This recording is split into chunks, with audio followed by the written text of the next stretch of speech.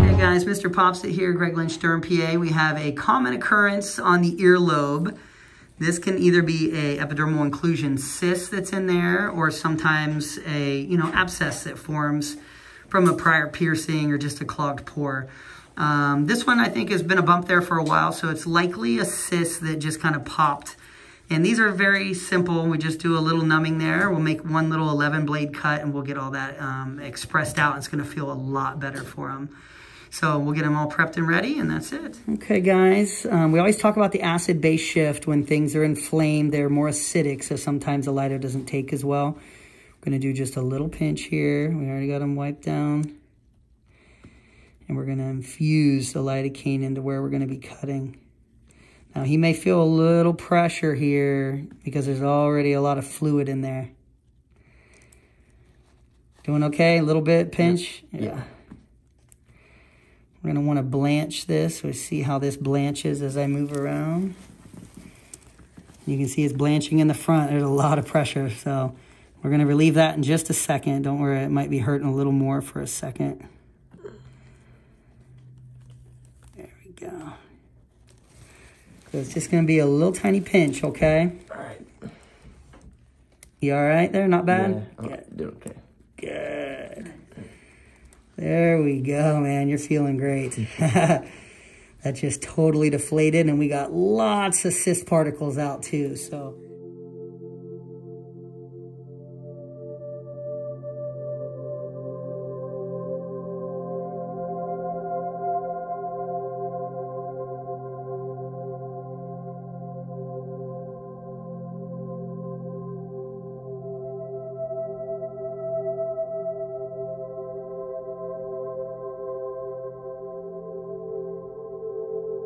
That is good. We'll hold that on there. You can see we actually got quite a bit of cyst particles. So this was a small cyst in there. It's not just a bacterial abscess. It's likely an inflamed cyst. There's some squirt out in here? No? I saw something. I just don't know where it was. Oh, it was just the fluid. I didn't hit right there.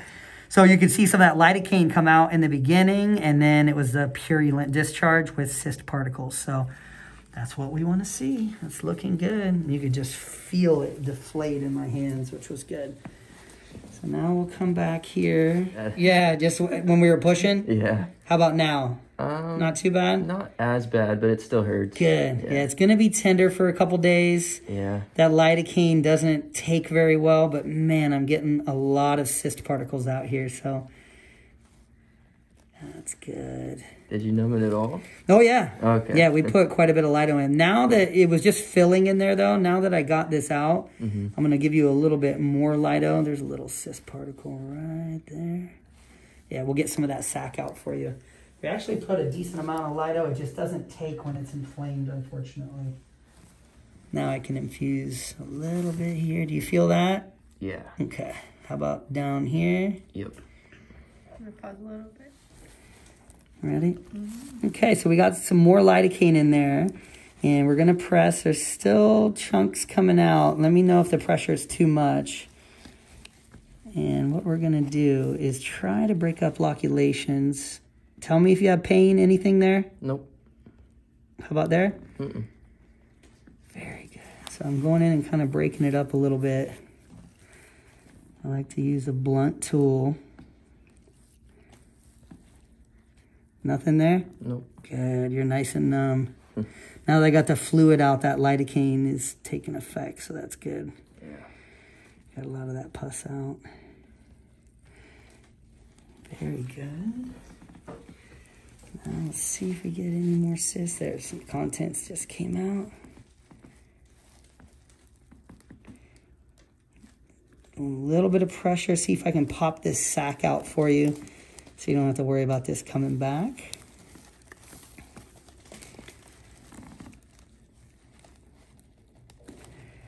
Very nice. That's a good sized cyst, actually. Yeah, quite a bit of contents come out. Just gonna do, see if we can grab a little bit of tugging. If it's hurting, I'll be the first to know. There we go. Try to grab grab that sac there, got it. Very nice. Try and tease this out for him here.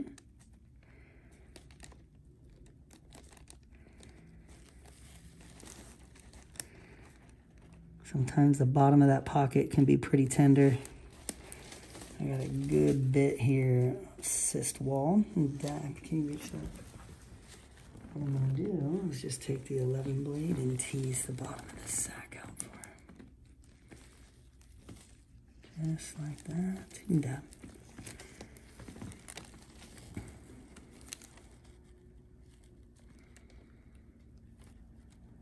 Very nice.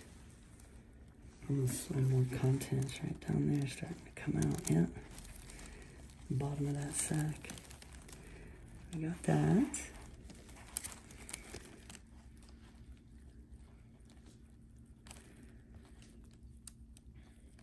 I've actually had quite a few of these lately. Yeah, common occurrence. Is it mostly like pierced ears and stuff? Sometimes, yeah. And sometimes it's just cysts. I'm getting the bottom of the sac here.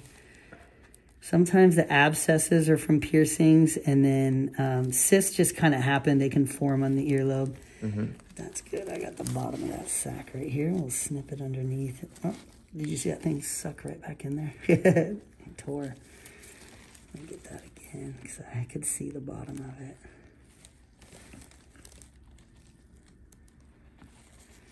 There we go. Dab a little, float gently. Perfect.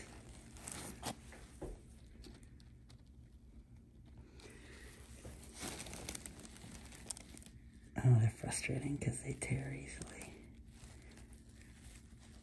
So when that happens, sometimes you just put pressure, you can get it to come to the surface. Do the old roll technique, just what alligators do. And you can roll it out. It's coming.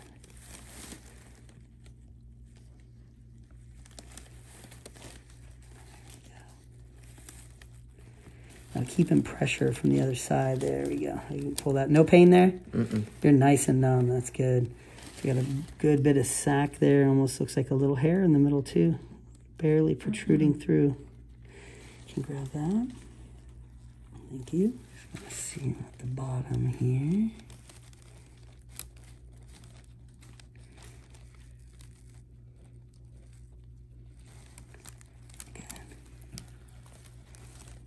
That's what I just want to do, a little bit of 11 blade. It's kind of the fibrous attachment under the sac there. Sometimes you'll even feel scar tissue from the piercing in the past too. There we go.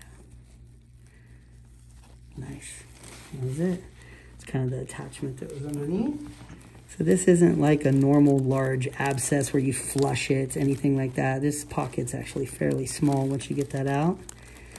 What I do though is a little cautery right there at the entrance, and that'll get the bottom. If anything's left in there, it kind of cauterizes that for him.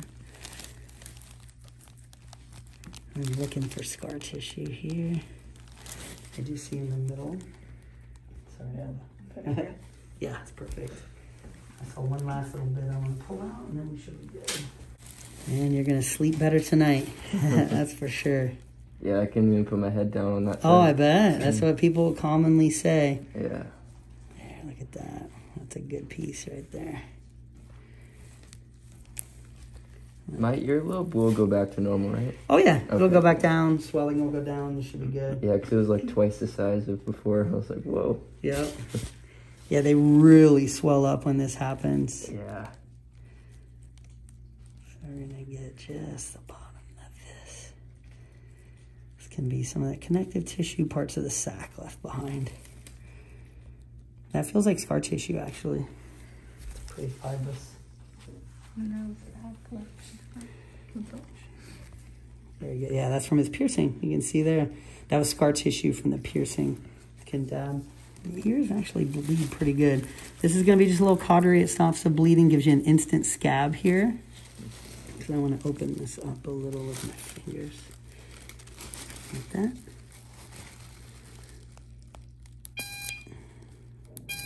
No pain? Nope.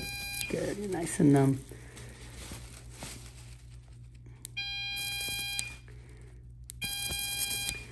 This serves a double purpose, destroying any parts or remnants of the cyst and stopping the bleeding and kind of cauterizing that little hole there and closing it up a little. I don't put a stitch there. I want that to kind of leak and drain. This piercing had a little blood in there. That should stop the bleeding, what we did on the other side. You can see we put kind of like a little wraparound bandage that puts pressure like this. And I do have patients, because these can bleed a decent amount, hold pressure for like 10 minutes as they leave too. Just kind of pinching it, and that helps everything clot off for them. Just a bad angle. Is your neck doing okay? And I got you turned to the side. We're almost done here. I'm hanging in there. Good. Doing great. Just want to get a little bit, you want it down. A little bit more cautery there. Deep in that pocket. Perfect. And we'll put a little pressure bandage on them. All right, guys, that was a textbook abscess on the earlobe. We've done lots of those. You can see we got them numb in the beginning when there was so much pressure that lidocaine couldn't go into the pocket, and we just tried to get where we cut him. He did feel a little pressure. Once we got it out, we could infuse it with a lot more lidocaine, and it accepted it better. And then we could get in there and get rough with it. So we got the sac out. We even got the scar tissue attached to his frontal piercing. You could see that little hole just bleed a little bit when we got that. So that pocket should be clear. It shouldn't come back, but you never know. That's why we always watch these. So thanks for popping by, and thanks to him for sharing.